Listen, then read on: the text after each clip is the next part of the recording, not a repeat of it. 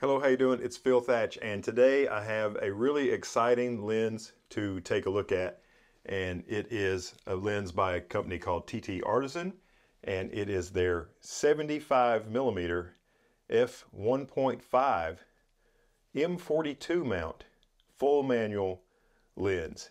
And this lens it's not officially, TTArtisans is not marketing it this way, but it is a replica of an old Carl Zeiss lens, the 75mm Biotar f1.5 vintage lens from the 60s and even earlier than that. Just a really awesome lens. Now, that lens is highly sought after in the used market. You'll find them on eBay for over $1,000, sometimes over $2,000. And people aren't trying to get that lens because of exceptional image quality. As a matter of fact, that lens is known for being only sharp, wide open, right in the middle. And the rest of the frame, like in the corners where my hands are now, would be soft. Even if you are focusing there, it would still be soft. That's kind of a characteristic of this lens. But what this lens is known for, and the reason this lens is sought after, this old Carl Zeiss 75 1.5, is because it has swirly bokeh. The bokeh makes a swirl if you get your shot just right. And here it is, the TTArtisan version, the unofficial copy of that lens. It is heavy. It has all metal construction except for the glass parts. The front lens cap screws on to the metal threads. This is an M42 mount, so you can use this on any mirrorless camera or on old M42 mount cameras, but there's adapters to adapt M42 mount to every camera out there. So I really like that. I'd much rather have an M42 mount of a manual focus lens than an actual Z mount or an actual R mount or an actual E mount, because you put the adapter on and it'll work on any of those. Here's the rear cap. It's also metal, and because it's M42, it screws on. So, like I was saying, this lens has the same optical formula as that Carl Zeiss lens. I think it's 6 elements and 4 groups. And the aperture ring is right here on the front. It is clicked, goes from 1.5 to, I can't remember if it goes to 16. Yeah, it just goes to 16, not 22.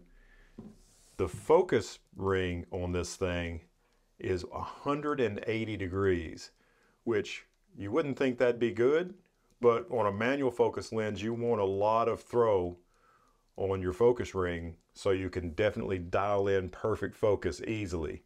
You know, when you move something that goes 180 degrees, when you move it a little bit, it doesn't go real far to go past your focus point. And this lens being an f1.5 and 75mm, the depth of field wide open is going to be razor thin.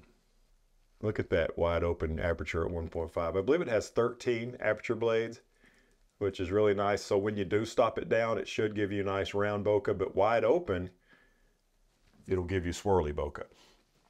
So what we're going to do today is Heather and I are going to take a trip from Chattanooga, where we live, up to Knoxville and visit my daughter and her husband. And we're going to take this lens and we're going to put it on my Nikon Z8, which you can see I've got a M42 to Z adapter on there. And the way these things work is you just screw it on. It just actually screws on. And there are located around the lens barrel, you probably can't see it because they're tiny, there's 3 little places with screws, because sometimes an M42 lens won't line up just right to where the top of the lens is at the top. And I actually went and bought a T5, a super tiny T5 Torx screwdriver, so I could loosen those 3 and get this thing indexed just perfectly and then tighten them down so it looks perfect. But I'm really excited. Like I said, we're going to go to Knoxville. We're going to take some pictures of my daughter and see if I can get some swirly bokeh for you. So stay tuned for that. All right, so we are now in Market Square, and this is my daughter. And there's an area of Market Square that has some trees, and I thought that would be great because there's a little bit of shade It was a sunny day. There's a little bit of shade on her, and there's trees in the background with some sun making its way through the trees. So there's lots of specular highlights. And the specular highlights is what show up as the swirly bokeh. And you can see it right here. All the pictures in this video that I'm going to show you are going to be wide open at f1.5 unless otherwise mentioned. So here's a picture of my daughter. Lots and lots of swirly bokeh. Really good separation. And in the center, I had my focus point on her eyes, and this is manual focus, so you're doing it. It's all up to you. It's not the camera's autofocus system. I was able to get pretty sharp there on her eyes. Here is my daughter and her husband in the same location. I had to step a little bit further back to get them both in the shot, and I think my focus point was probably, I'm not sure where it was, but I missed it is the problem. This is 1/1000th, so this is not motion blur. I just missed focus. It's hard to get two people in focus with a manual focus lens at f1.5.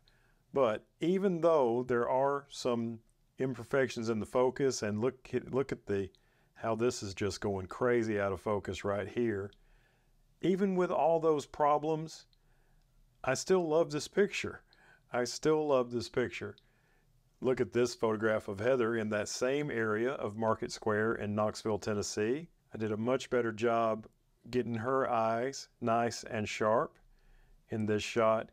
And all these pictures have been edited just a little bit, kind of a mild edit, and I have run them through Topaz. And you know, this is ISO 100, so it doesn't need to be denoised.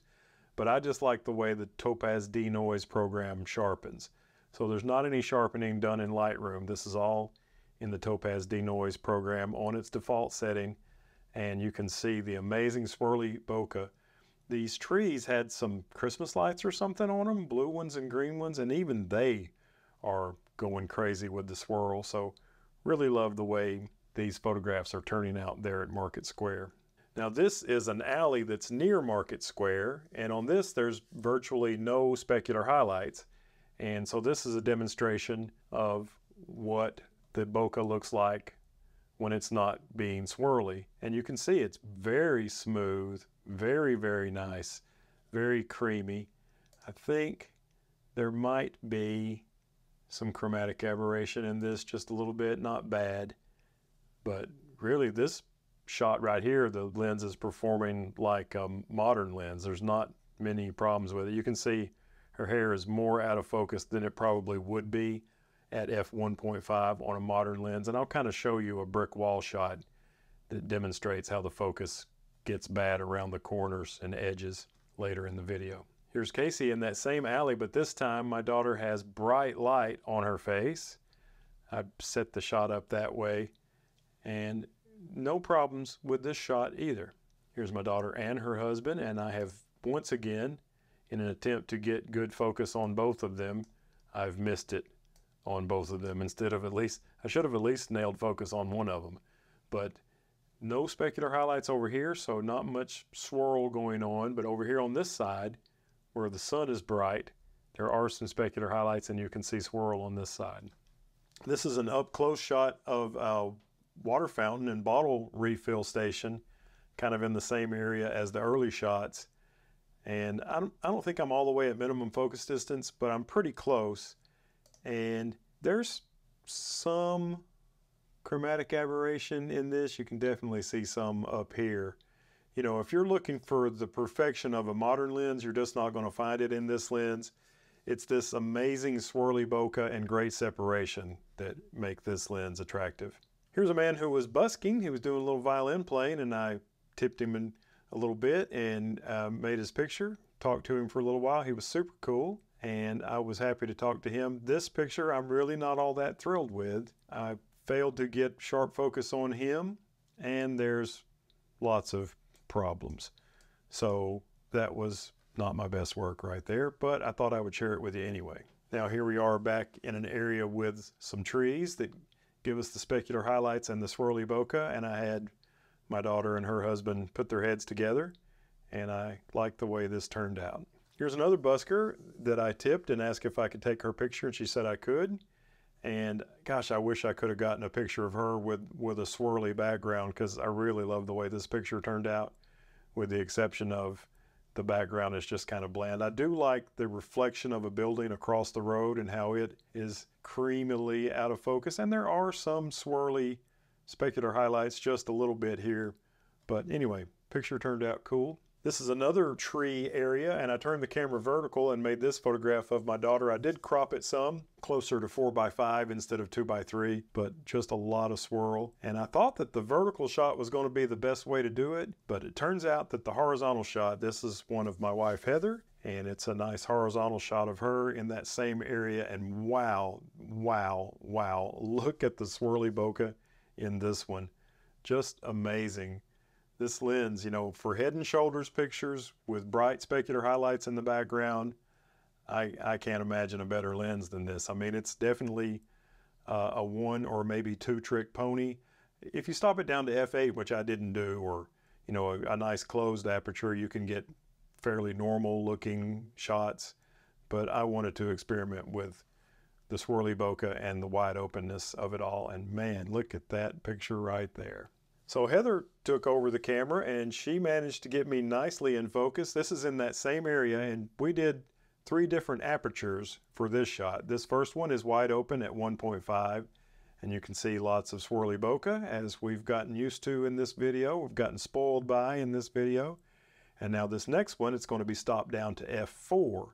And it is a 13 bladed aperture, so even stopped down, the circles are very round, and it kind of loses that cat's eye shape that gives it the swirl. So there's not much swirl at f4, but it still has lots of beautiful specular highlights.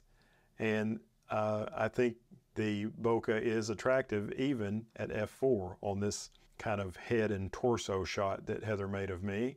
And now this shot is at f2. I gave a peace sign so I could remember that this was the one that we went back to f2, not wide open at 1.5 and not stopped down to f4, but this is at f2. And at f2 there is some swirl, not as much I don't think as f5, and it almost has kind of a soap bubble bokeh look at f2, but it's still swirly. And I think it's probably, in terms of sharpness and in terms of chromatic aberration, which there's definitely still some chromatic aberration in this, but probably less than there is in the f1.5 shot. So maybe f2 is the way I should have shot all of these, stopped down just a little bit, but I wanted to shoot wide open like this shot right here is. All right, so I took the camera back over, and while Heather and I were taking pictures of each other, my daughter and her husband were making selfies, and I decided I would make a photograph of them while they were making photographs of themselves. My focus point is right here on my daughter's eye, and as you can see, it's nice and sharp. This lens is good and sharp in the middle, and we've got swirly bokeh all over the place. I'm back to f1.5 for this shot, I'm pretty sure. Now this was a piece of artwork there near Market Square, and my focus point was kind of right in this area, and it's pretty sharp there, but this metal object really lets you see the weaknesses of this lens, especially wide open. I probably should have made another shot of this at f2, but you can see chromatic aberration, you can see some flaring, you can also see some amazing swirly bokeh here, but this photograph has more problems than features. So again, great lens for head and shoulder portraits, maybe not for everything. And now this is a shot of Heather. I'm leaned up against the wall at 1.5, and she's leaned up against the wall just around the corner. And you can see some swirly bokeh in the bicycles across the street. It's a nice portrait lens, definitely a head and shoulder portrait lens. I think if you're doing a full body portrait, you don't quite get the swirl like you can on the head and shoulders or head and torso shots. Really beautiful results can be obtained from this lens. All right, here are some photographs of some bricks in an alley there in Knoxville, and my focus point in all of these was right here in the middle, this little area that has some touch-up concrete or something on it. And this is wide open at 1.5, and you can see the center is pretty sharp, wide open at 1.5. And I'm zoomed into 100%, and even before I get off the screen, you can already see it getting soft as you head out towards the edges.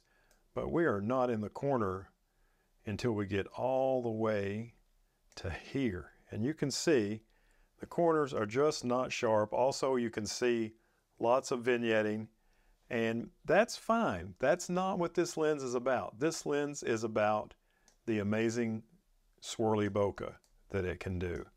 It's not going to be the sharpest lens. It's not even going to be close to the sharpest lens in the corners wide open. So this is f1.5 wide open.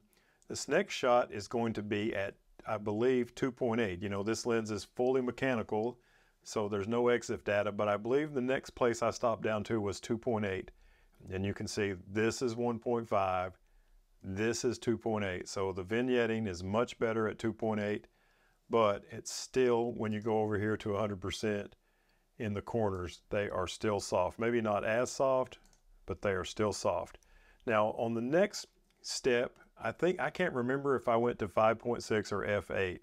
And you know, that's just part of having I should have written notes. I believe it was f8.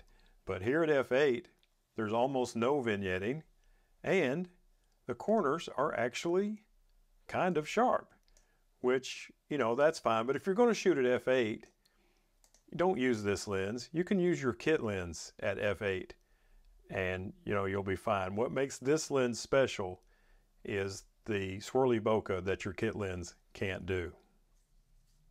So overall, I have been very happy with the TTArtisan 75mm f1.5 Swirly Bokeh M42 mount lens. I think it might be smarter to pick up one of these for $269 than spending over $2,000 for a 60-year-old lens that might have fungus growing in it and who knows what else. This thing is going to be brand new and give you very similar, if not exactly the same, image results. I know I've been very happy with the photos I've been able to make with this one today. Thanks for watching. I hope you have a great day. If you enjoy the content, hit thumbs up. If you want to see some more, subscribe and hit the bell. And as always, I look forward to seeing you in my next video. Bye-bye.